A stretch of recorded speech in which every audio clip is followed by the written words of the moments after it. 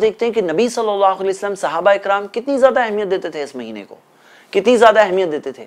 वो लोग इस महीने का किस तरह से इंतज़ार करते थे, क्योंकि उन्हें पता था कि ये महीना है जिसके अंदर हम अपने अल्लाह ताला के नज़दीक मकाम को बढ़ा सकते हैं, अपनी तमाम कमियों से अल्लाह ताला के यहाँ आगे बढ़ के नेकियों में और आगे बढ़ सकते हैं।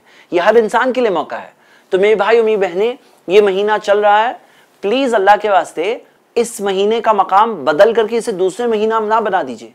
इसे लोगों ने शॉपिंग का महीना बना दिया, इसे लोगों ने, हम देखते हैं कि कई सारी फैशन वाली चीज़ें जमा करने का महीना बना दिया।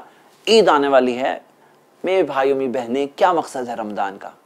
ईद हम मना रहे हैं कि अल्हम्दुलिल्लाह रमज़ान में हमने अल्लाह की इबादत की, अब हमें तकवा मिल जाए, हम इस उम्मीद से आगे बढ़े हैं अल्हम्दुलिल्लाह, हमें हो सकता है अल्लाह से मग़फ़िरत मिल गई अल्हम्दुलिल्लाह।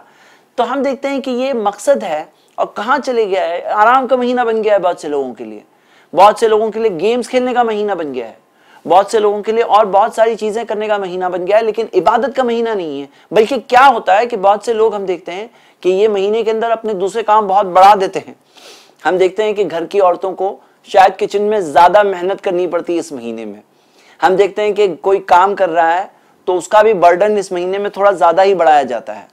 तो काश इस चीज़ के ताल्लुक से हम इस महीने के मकाम को पहचानते और लाल लकुम तत्तकून, ताकि तकवा सीख लो, हम वो तकवा सीख लेते।